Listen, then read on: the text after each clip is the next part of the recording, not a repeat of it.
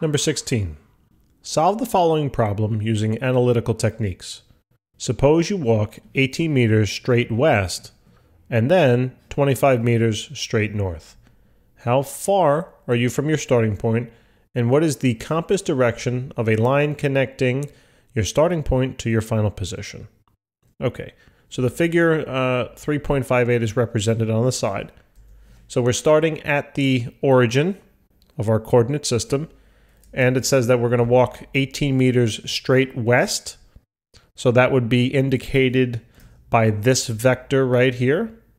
That would be the 18 meter west vector.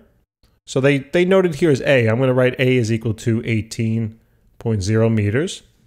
And then after you walk 18 meters west, now you're going to walk 25 meters north. So that would be the vector right here. Okay. So this vector now represents the vector of north, and they represent it as B here. So I'm just going to label that B as 25.0 meters. And they want to know how far you are from your starting point. So simply they're really just asking in this problem, solve for the resultant vector.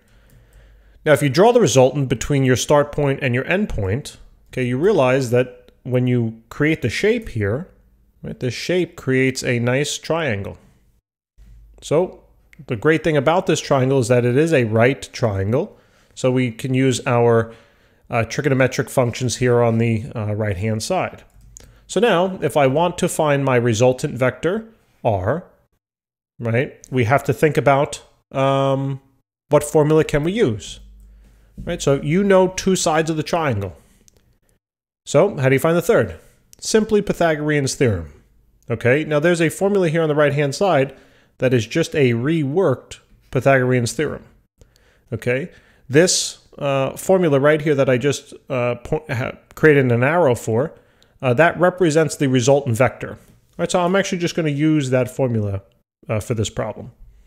So the resultant vector will be equal to the square root of the sum of all of the x components squared plus the sum of all of the y components squared. So what are your x components in the problem? Well, we only have one x component, and it's 18 meters. Now just be careful. I mean, in terms of the math here, it's not going to, you're not really going to be able to mess it up because we're squaring it. But technically, the value in here should be negative 18.0 meters. Why? Because it's due west. You're on the negative x-axis. Okay. So then plus the sum of all the y's. Now the y component here of the vector was 25.0 meters, so we plug in 25.0, and we square that. And now we just do the calculation. All right, so second square root of negative 18 squared plus 25 squared. That gives us about 30.8. So 30.8 meters. Okay, wonderful. So that's the magnitude. Now for the second part, we have to figure out the compass direction. Now in our diagram, they want to find this angle, theta. And that angle is relative to the west axis here. Okay, so how do we find that theta value? Well, I have a formula over here on the right. It says that the tangent of my angle, of my resultant angle, should be equal to the absolute value of the sum of all the y's divided by the absolute value of the sum of all the x's. Okay, great. So tan theta of my resultant vector should be my y component, 25, over my sum of all the x's, which was just simply negative 18. Right, but we're going to take the absolute value of them. So that should simply be this will be now 25 over 18, because absolute value, we get rid of the negative sign, right?